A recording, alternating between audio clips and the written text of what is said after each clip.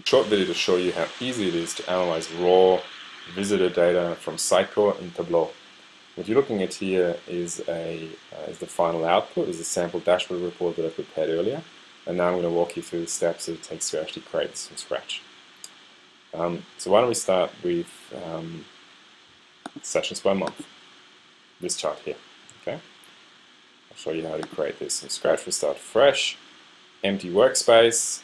Create a new worksheet. On the left hand side I have all the different dimensions and measures that are available to me through the SiteCore SQL database. I've hidden all the ones that I haven't used in any of the reports, so that's why you see a fairly short list here. Okay.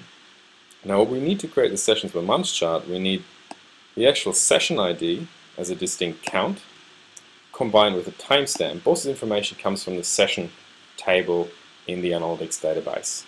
Once I've selected them, I just click on Show Me.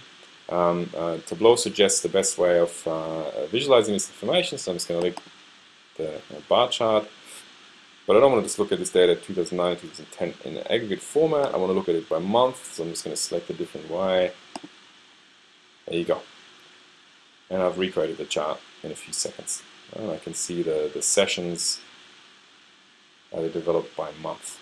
Now let's keep in mind this is only demo data. This is why there's a few gaps in the month in between here. Let's have a look at another report. People always like maps. So this is a map of sessions by longitude and latitude. Longitude and latitude has been created, I believe, from the IP address. Okay. So let's recreate this report from scratch. Create a new worksheet, blank worksheet here. What we need is the longitude and latitude data. This is already included in the SiteCore database in the IP address table, and we want to see where the global session IDs, so the visitors, actual visitors, are coming from. Again, after I selected that, I click on Show Me. I get the map option as soon as I have longitude and latitude. I click on that. It already plots the data on a map. Okay. Now, the size, I don't want to be controlled by the visitor data. I actually want to have that controlled by the amount of sessions these people have executed in those locations. So I'm just going to drag the session ID into the size field, and it automatically adjusts the size of the bubble to the amount of sessions. I can change that and move the slider here, make the charts bigger. And I can also zoom into a particular area if I want to, and Tableau computes that. These maps are pulled from the Tableau server, but I also have the option to pull in different background maps through a custom WMS server. Okay.